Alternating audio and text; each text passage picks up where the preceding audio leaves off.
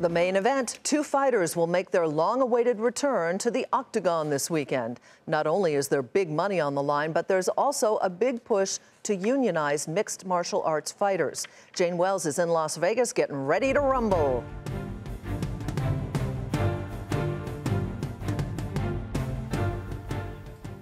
The fight's not till Saturday, but no one told the fighters.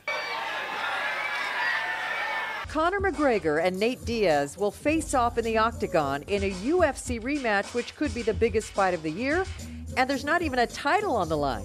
It's also a test of the league's new owners, talent agency WME-IMG, which bought the UFC for a whopping $4 billion this summer, a record for a sports franchise, which McGregor takes credit for. You know, you've got to understand that I had a big role in that price tag, so my contract is very, very sweet.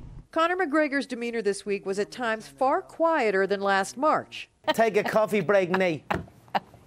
And by coffee break, I mean bring me my coffee. Back then he was brash until Nate Diaz beat the odds and McGregor.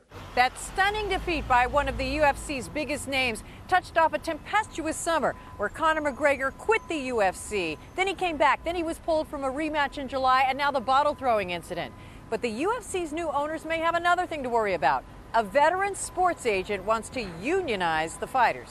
You're talking about one employer, the UFC, that has 600 or so employees, and they tell them when to fight, who to fight, what to wear when they fight. So absolutely, there should be a union relationship here with the employer. We would like to have insurance, 401k, all that stuff. But I have no dental. I'd like dental. They may end up with a very big name in their corner.